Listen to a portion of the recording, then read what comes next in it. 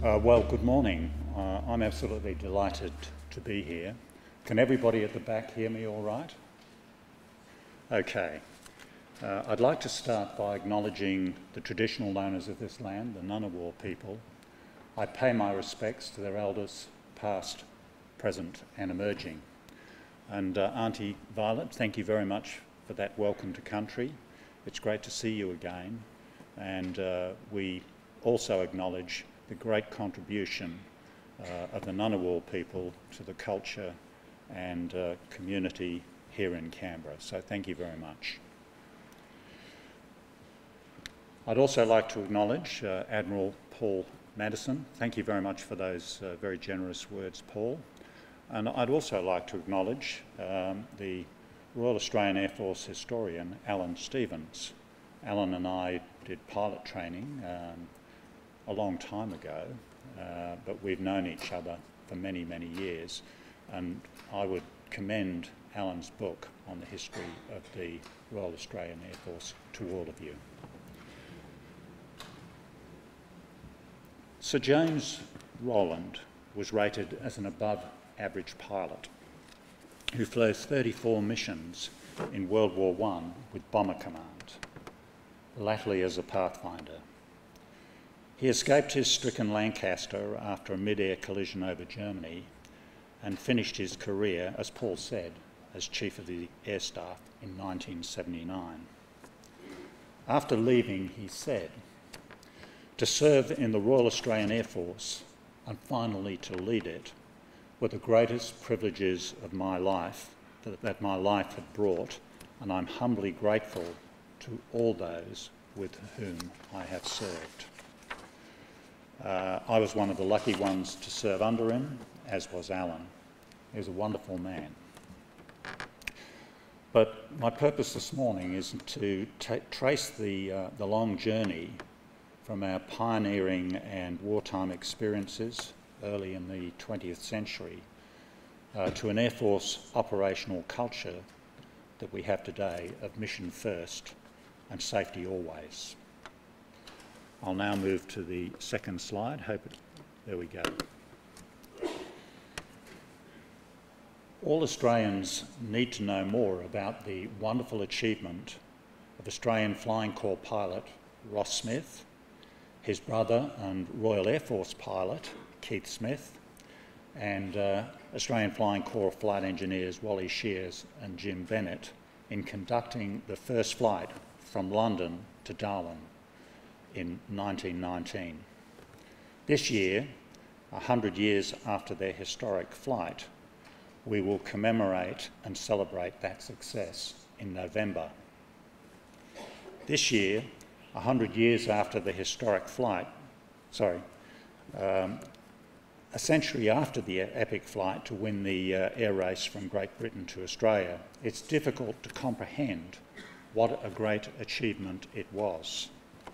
The other 4 official contestants in the air race crashed out, 2 of them in fatal accidents.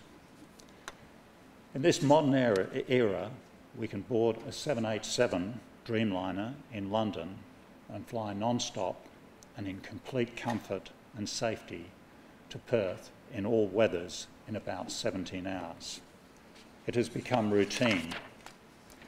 In contrast, Ross and his crew flew their Vickers Vimy from London to Darwin for 18,000 kilometres in 136 hours of flying over 24 sectors in 28 days, often landing and taking off from unsuitable and dangerous airfields, horse racing tracks, jungle clearings and desert strips.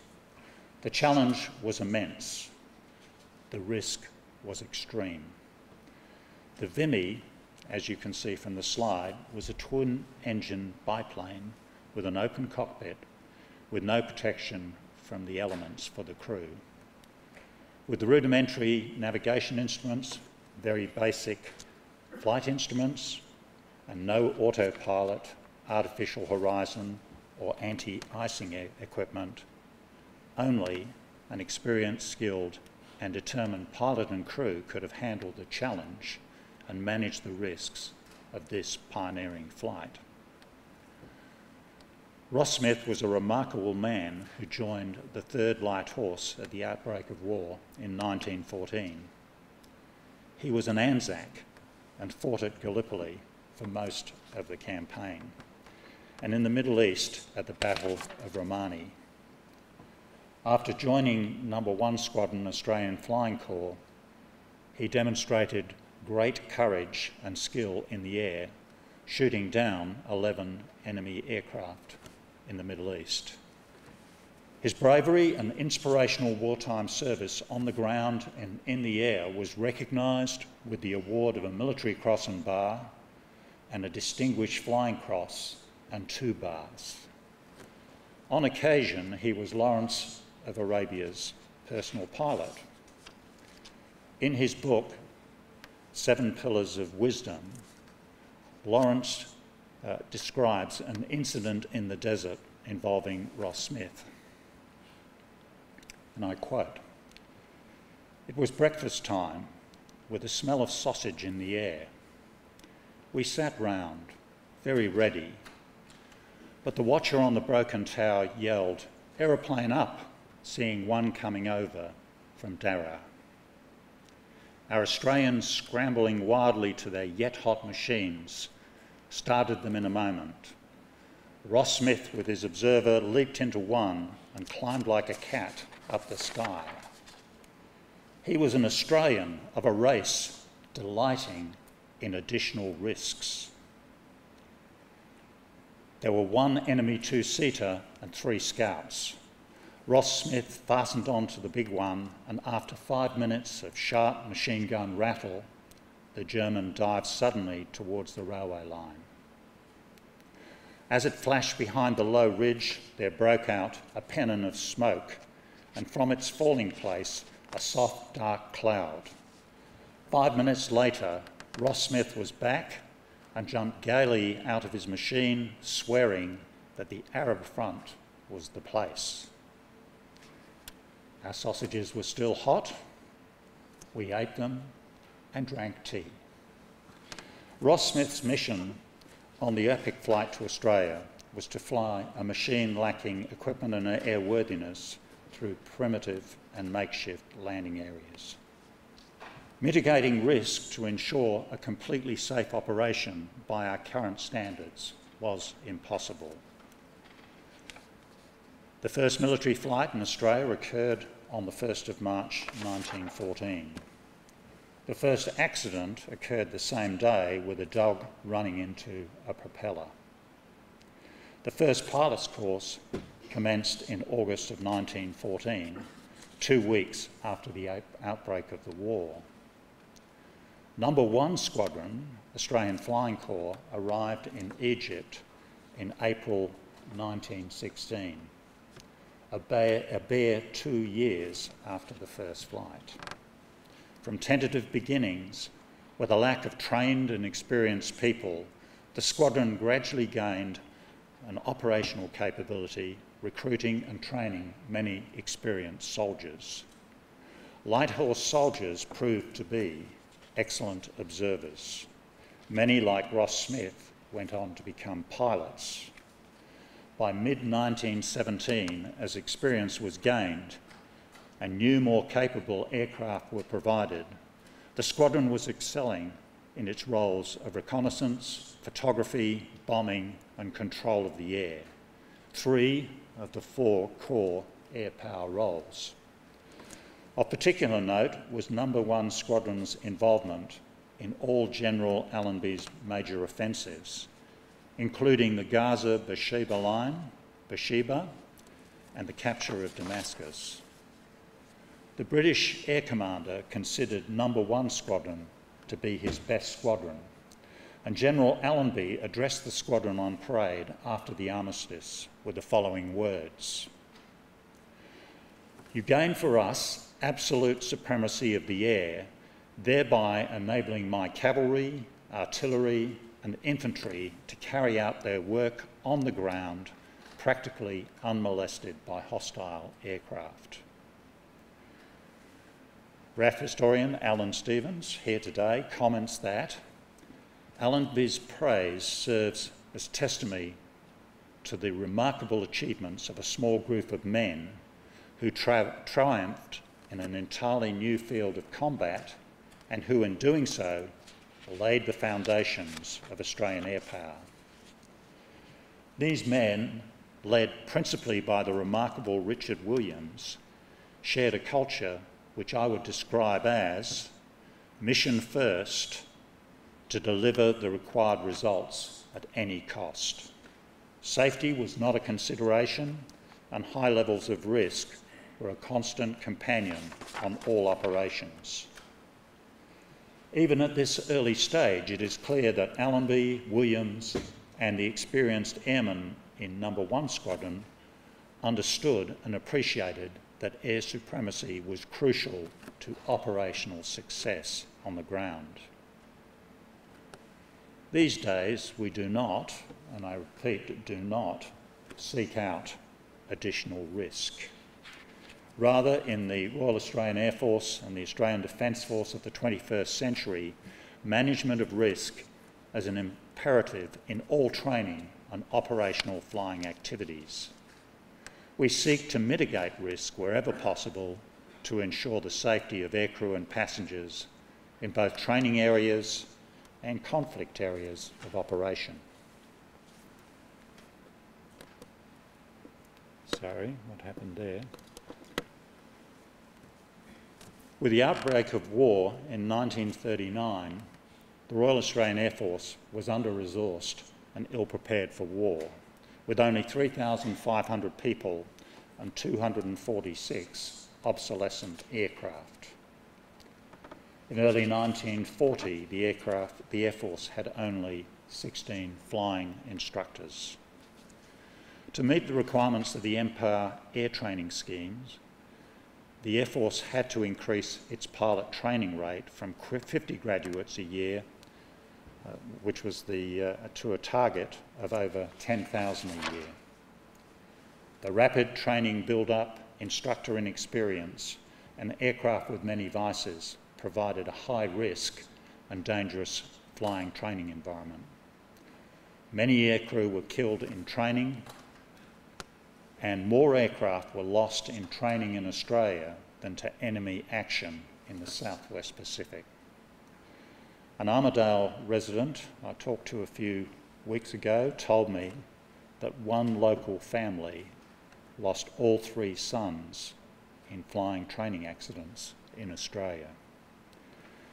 Accident rates at operational training units were higher than the basic flight training schools, particularly in units where pilots had to convert to single-seat, high-performance aircraft like the Kitty Hawk, without dual instruction or instruction in a simulator. I was shocked when I visited the Air Force Association Museum at Mildura in 2011. I learned that No. 2 Operational Training Unit, the one represented on the slide, the Kitty Hawk Conversion Unit, experienced 45 fatal accidents during the war. Many of the 52 who died lie at rest in the Commonwealth War Graves Cemetery in Mildura as a poignant reminder of the great cost of flying training in World War II. The overriding imperative for the Air Force leadership in World War II was to churn out as many aircrew as possible to meet the demand in frontline operational squadrons in the European and later the Southwest Pacific theatres. Airworthiness of aircraft and the safety of aircrew were not high priorities. The war had to be won, and the human costs and the very high and extreme risks associated with flying training and operations were considered acceptable by the Australian government and the Air Force leadership of the time. In England, the Australians who flew with Bomber Command comprised only 2% of those who enlisted in World War II, yet they sustained an astounding 20% of Australian combat deaths. Each mission over Europe was extreme risk. 3,486 were killed in action. These brave men contributed significantly to the final victory in Europe. We should be grateful for their devotion to duty and their service and sacrifice. After World War II, defence aviation continued to lose people and aircraft in aircraft accidents. This slide shows clearly the gradual improvement decade by decade as aircraft technology improved. Engines became more reliable and safety programs began to take effect. However, in my view, we still had a cultural problem. When I joined the Royal Australian Air Force in 1970, all the senior commanders had World War II experience or Korean War experience. Accordingly, there was a general acceptance that aircraft accidents were part and parcel of military flying. While technical airworthiness was improving in leaps and bounds, operational airworthiness was lagging, and in some units, a cavalier approach to operational flying was encouraged and/or accepted. On occasion, I observed a can-do culture which encouraged flying on or exploring the absolute limits when there was no need to do so. There was no safety margin for mum and the kids. Let me now talk about leadership, culture and safety by telling two stories about, firstly, occupational health and safety, and secondly, flying safety. In my first week as Chief of Air Force, I had a visit from the President of the Board of Inquiry into the reseal deseal maintenance process on the F-111 aircraft fuel tanks. The President of the Board opened with a statement that shocked me. He said, I've only been in the job 3 days at this stage, Air Marshal, you have a problem. Air Force has a culture which puts platforms before people. He then described how operational and maintenance priorities had been pursued without proper consideration of the occupational health and safety of the maintenance workforce. The fuel tank workers had been exposed to substances in the fuel tanks, and over the months and years they had become sick. The maintenance supervisors and the base medical staff failed to understand the relationship between the adverse working environment and their health conditions. Some of the sick workers were treated as malingerers. This was a failure of leadership over a long period of time, particularly in terms of occupational health. And clearly there was a need to change this culture. So people first, people before platforms became my mantra and the mantra of the senior leadership team that supported me so well at that time. We already had a leadership and behavioural compact developed under my predecessor, Air Marshal Errol McCormick, and this, with adaptation to the new people first culture, provided a good starting point for changing our culture. I travelled the country and spoke to small groups, large groups, courses and commanders. People first became an important criterion for promotion and command selection. One of the keys to success in changing the culture was to win the full and enthusiastic support of middle management in the form of the Air Force senior non-commissioned officers. We brought them all together at Amberley in Queensland for a leadership and culture summit. After 2 days, we achieved consensus on the way ahead, and they all individually signed a leadership and cultural compact that they had developed, reflecting the required values and behaviours. The act of signing enhanced individual commitment to the culture, its values and the required behaviours. We also changed our people strategy to better balance Air Force requirements against individual requirements. We continued strong support for those adversely affected by the reseal deseal maintenance process I would meet with them and their families every few months. So after 4 years as Chief of Air Force, how did it go? In her book, Living Strategy, Professor Linda Gatton emphasises that people are at the heart of corporate purpose. Using her exemplar or high-performance employer benchmarks of pride of 90%, trust at 80%, and commitment at 80%, results for Air Force over 4 years were as follows. Pride went up from 75% to 85%. Trust at 75% increased to 82%. Commitment at 92% increased to 96%. Additionally, separation rates were down to below 5%, which compared very favourably with Army and Navy, which were running at much higher levels. There were no recruitment shortages in any areas. Indeed, with very few vacancies, we were oversubscribed. Simply put, Air Force people loved a people-first culture. Let me now say a few words about establishing and maintaining the right flying safety culture, managing risk, and establishing airworthiness systems.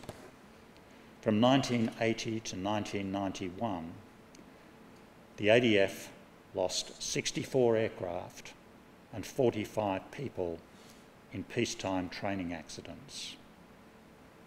To put this in context, we lost 42 people in Afghanistan on the battlefield over a long period of time.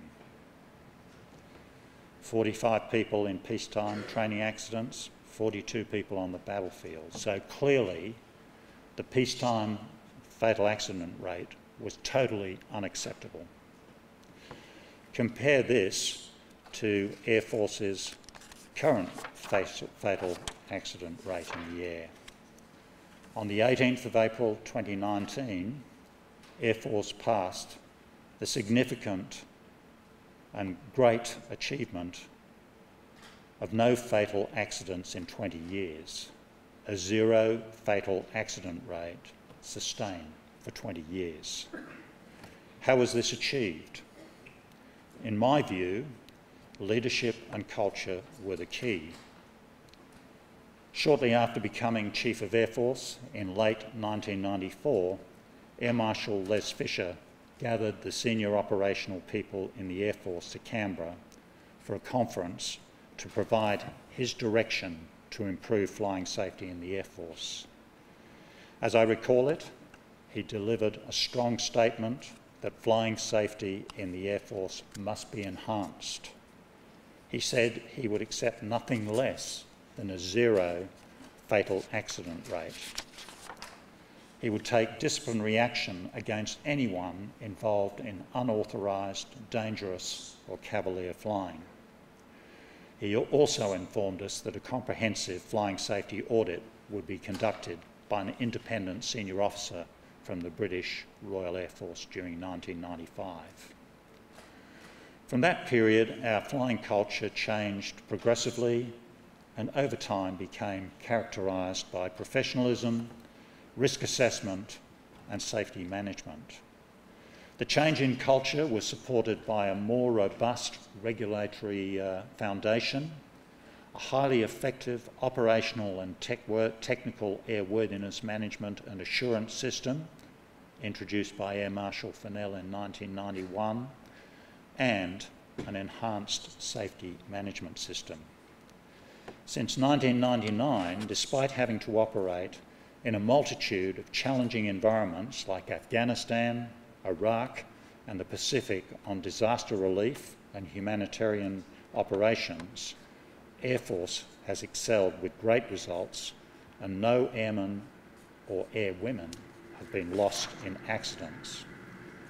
Since 1999, Air Force has operated in a multitude of operations involving all force element groups. In the early 2000s, we introduced pre-deployment battle worthiness boards to review the operating environment, identify risks, and recommend training requirements and corrective actions where necessary. A case study of this approach is the C-130 deployments to the Middle East in the early 2000s. The battle worthiness process identified the need to modify the wing fuel tanks with explosive suppressant foam and electronic warning and flare self-protection systems. In addition, the flight paths, altitudes and tactics to fly in and out of the high threat areas around Baghdad was certified by the Battle Worthiness Board. And some of you might remember that the RAF did not put the suppressant foam into their wings, and they lost a C-130 with, regrettably, the loss of everybody aboard when the aircraft encountered ground fire near Baghdad. A round went into the wing and caused an explosion inside the wing, or implosion, and the wing eventually separated from the aircraft. The aircraft was lost, and there was one former Royal Australian Air Force navigator aboard that aircraft, Paul Padol. And secondly, I remember going into Baghdad in a C-130, and we were parked next to a US Air Force C-17, and there was a great deal of canvas and plastic covering the inboard engine, the number 2 engine. The aircraft had come in shortly before us and had sustained a missile hit on the number 2 engine. I understand the way the missiles were fired defeated the self-protection systems, and after that we had to modify all of our electronic warning self-protection systems. In the ADF today, all flying units deploying on operations need to be certified as operationally fit before departure. Leadership by example, a highly professional mission first, safety always operational culture supported by robust and highly effective regulatory airworthiness, battleworthiness, risk management and safety management systems have delivered outstanding results for the Royal Australian Air Force. In conclusion, the journey from our early Australian Flying Corps days, with total acceptance of high to extreme levels of risk to achieve the air power mission, those days are gone and gone forever. Today's mission first, safety always operational culture provides the most effective, risk-managed way for the Royal Australian Air Force to deliver the Chief of Defence Forces and the government's air power requirements. The outstanding result of 20 years of no fatalities in the air has been achieved by leadership by example at all levels of the Royal Australian Air Force in operational maintenance and logistic support areas. Our skilled Air Force people remain our most precious resource. Accordingly, leaders at all levels must continue to work tirelessly for the safety and welfare of all Air Force people. Mission first, safety always is an important part of that. Thank you very much.